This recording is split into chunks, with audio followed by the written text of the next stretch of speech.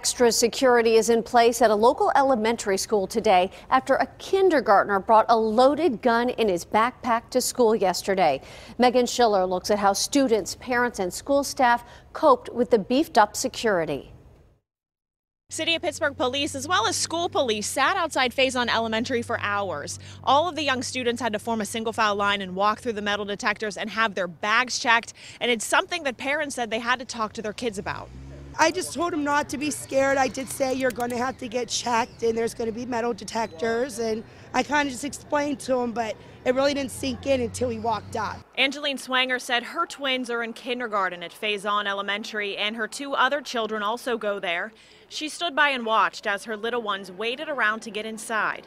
It was crazy. Like, my kids felt scared going into the school now. I could tell by looking at my 6-year-old, he was scared. This new safety measure comes after a kindergartner brought a loaded gun to school Monday inside his book bag.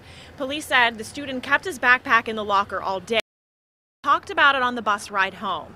That's when another student told the bus driver, who alerted police. My kids can't even go to school without the threat of being shot in this place. We watched as some parents decided to go home for the day and bring the kids with them, upset by all the police cars and the new security measures. It's also disturbing that now they have to walk through metal detectors. If you're talking about the safety and everything that's been going on, you should have been doing that a while ago if that's what you think it's going to keep the children safe. We should be more proactive and not reactive. I don't understand how a gun would be in child's reach to begin with. Like, that's scary. And the City of Pittsburgh police tell me that the school police will now be handling this investigation. We did reach out to the district and they tell us that there's no update on this investigation just yet. Reporting in Homewood, I'm Meghan Schiller, KDKA News.